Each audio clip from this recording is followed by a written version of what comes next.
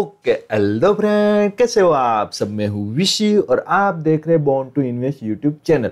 आज का जो हमारा टॉपिक है वो इंडिकेटर है। हम ATR ट्रेलिंग स्टॉप लॉस के बारे में बात करेंगे, कैसे हम इस इंडिकेटर को आसानी से यूज कर सकते हैं, वो सब इस वीडियो में हम बात करेंगे। और अभी तक आपने हमारे चैनल को सब्सक्राइब नहीं किया तो सब्सक्राइब जरूर कर लीजिए, क्योंकि हम ऐसे वीडियो हर रोज हर दिन लेते आते हैं। और क्या है कि हमने कि पूरी सीरीज बनाने का सोचा है। पहले हम इंडिकेटर के बारे में डिस्कस करेंगे, बाद में स्ट्रेटेजी के बारे में डिस्कस करेंगे। अगर हमें रिस्पॉन्स मिला तो हम प्राइस एक्शन भी इसमें ऐड कर देंगे। अब हम आ चुके हैं निफ्टी 50 के चार्ट के ऊपर। यहाँ आप कोई भी स्टॉक भी ले सकते हो या कोई भी इंडेक्स भी ले सकते हो। मैं स्टार्ट करने से पहले ही बता देता हूँ, अगर आप कोई सिंगल इंडिकेटर यूज करते हो तो इंडिकेटर के कुछ लिमिटेशन होती है। जब वो कंसोलिडेट मार्केट होता है तो क्या है कि इतने अच्छे सिग्नल नहीं देते, तो इसीलिए क्या होता है कि आपको पहले वो इंडिकेटर पूरा समझना पड़ेगा।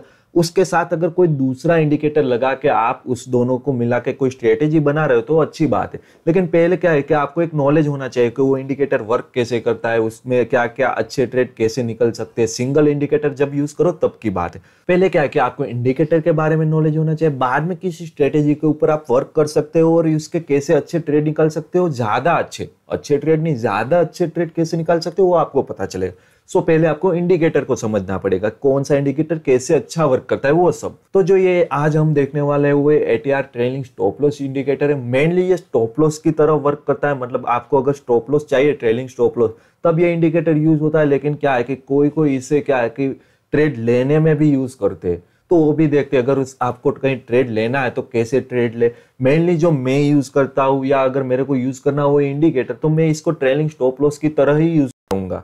पहले देख लेते कैसे ये इंडिकेटर ऐड किया जाता है। तो आप जाएंगे इधर स्टडीज में, आपका जहां इंडिकेटर का सेक्शन है वहां जाएंगे तो आपको भी मिल जाएगा। तो इधर से आ जाएगा ATR ट्रेलिंग स्टॉप्स, तो इसको ऐड कर लेना है। सेटिंग में कुछ चेंजेस नहीं करना है। ये डॉट आएंगे। अगर आपको इसमें लाइन चाहिए तो पॉइंट के इधर ये जो है ना स्क्वायर वेव, उसको ले ले तो आपको ये लाइन में आ जाएगा जो अच्छा दिखता है। बाद में इधर से आप कलर चेंज कर सकते हो। अगर आपको नहीं अच्छा दिख रहा है तो रेड में थोड़ा डार्क कर देता हूँ, ग्रीन को भी मैं थोड़ा डार्क कर देता हूँ। सो आपको क्या है कि एक बेसिक दिख सके। अब ये हो गया क्या है कि ATR trailing stop loss add हो गया है। चलो मान लेते हैं कि किसी ने भी यहाँ से एंट्री ली है, तो पहला स्टॉप लॉस होगा जो टेक्निकल पे वर्क करते हैं उसको तो पता होगा कि जहां से एंट्री ले वहां से लास्ट लो, मतलब इधर ये इसका स्टॉप लॉस होता है। बाद में जैसे जैसे आगे जाता है तो वैसे वैसे आपको अपना स्टॉप लॉस भी अप करना पड़ता है। तो बाद में क्या करते हैं लोग, ट्रेलिंग स्टॉप लॉस लगा देते हैं। तो ATR ट्रेलिंग स्टॉप लॉस सबसे, अगर स्ट्रेटेजी वाइज इंडिकेटर वाइज देखे तो एक अच्छा है इंडिकेटर। इधर से किसी ने एंट्री ली होती तो ये आगे जाके यहाँ इसको एग्जिट करवाता, मतलब एक अच्छा खासा मुनाफा हो चुका था इसमें। तो इसमें देखो ये तो हो गया मेन जो बात है। अगर आप इसे भी, मैं अगर आपको कोई सजेशन दूं तो आप इसे ट्रेलिंग स्टॉप लॉस की तरह यूज करें तो अच्छा रहेगा। हाँ, अगर आपको क्या है कि एंट्री वगैरह लेना है इससे तो कैसे लेते हैं वो देख लेते हैं। मेन बात, कोई भी इंडिकेटर हो जब फ्लैट मार्केट होता है तो इतना अच्छा वर्क नहीं करता, वो बात आपको याद रखनी है। तो ये जो ग्रीन कलर का जहां से हुआ है वो कैंडल क्या होनी चाहिए, एक अच्छी बॉडी वाली होनी चाहिए, एक अच्छा वॉल्यूम होना चाहिए। और उसी कैंडल का जब हाई ब्रेक करे, बाय साइड है इसीलिए हाई ब्रेक करे, तब आप इसमें एंट्री ले सकते हो। तो इधर से आप देखो तो ये एंट्री इधर से आपकी होती नहीं, तो आपको ये इधर से भले मुंह मिला लेकिन आपकी एंट्री होती नहीं। कोई बात नहीं, आगे देखते तो ये होगा। तो इधर से अभी आपकी एंट्री होती नहीं, क्यों?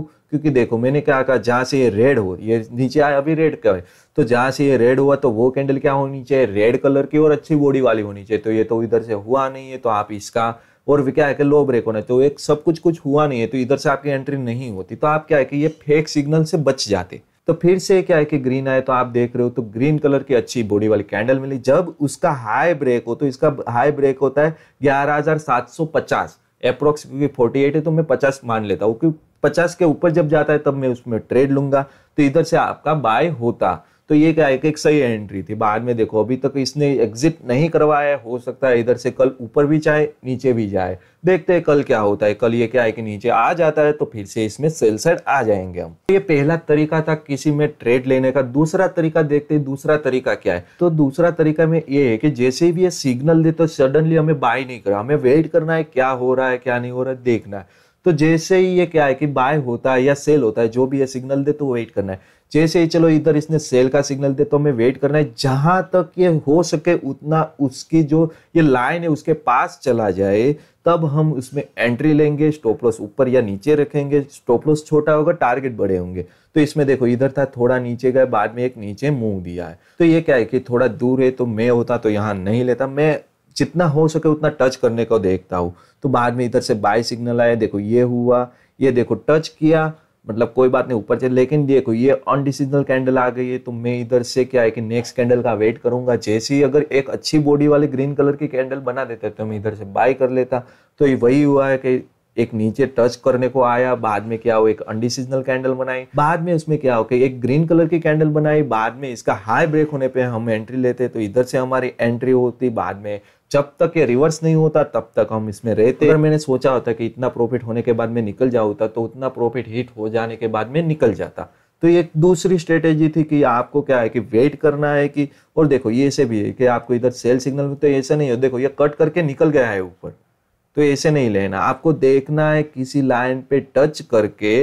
अगर देखो मैं अभी हाल फिलहाल की बात कर रहा हूँ, देखो ये इधर से आ रहा है, तो अभी ये देखो ये क्या है कि सेल सिग्नल देने का ट्राई कर रहा है, लेकिन अभी तक दिया नहीं। तो मैं क्या करूंगा, अगर ये इधर से क्या है कि कंडीशनल कैंडल बना दी है, अगर ये इधर से कल अगर रेड कलर की जगह ग्रीन कलर की कैंडल बना देती है, तो मैं क्या करूंगा, इसके नीचे स्टॉप लॉस लगाऊंगा। जैसे ही वो कैंडल फिनिश होते उसका जो भी हाई होगा वो ब्रेक होने पे मैं बाय साइड लूंगा।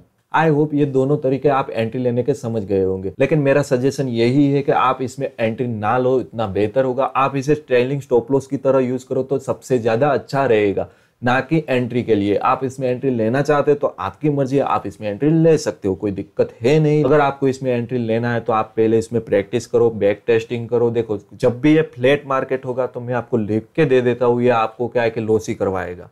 तो बेहतर है कि आप दूसरे इंडिकेटर है इसको यूज करो, आप इसे ट्रेलिंग स्टॉप लॉस की तरह यूज करो। इन सिंपल में लास्ट में बता देता हूँ कि आपको अगर इसमें एंट्री लेना है तो कैसे लेना है, एक बार रिवाइज करवा देते हैं। जो पहला तरीका है उसमें यह है कि जब भी ये ग्रीन कलर में चेंज हुए तो आपको देखना है जहां पे भी ग्रीन कलर में चेंज हुआ है तो वो कैंडल बड़ी बॉडी वाली और ग्रीन कलर की होनी चाहिए। वही कैंडल का हाई ब्रेक करता है तब हम बाय साइड जाएंगे। अगर ये रेड कलर में आ जाता है तो बड़ी बॉडी वाली रेड कलर की कैंडल होगी, और उसी कैंडल का लो ब्रेक होगा तब हम सेल साइड के लिए जाएंगे। ये पहला तरीका था। बाद में दूसरा तरीका ये है कि जब भी ये सिग्नल दे तब आपको वेट करना है कि ये फिर से रिवर्स आए अपने लाइन के आसपास।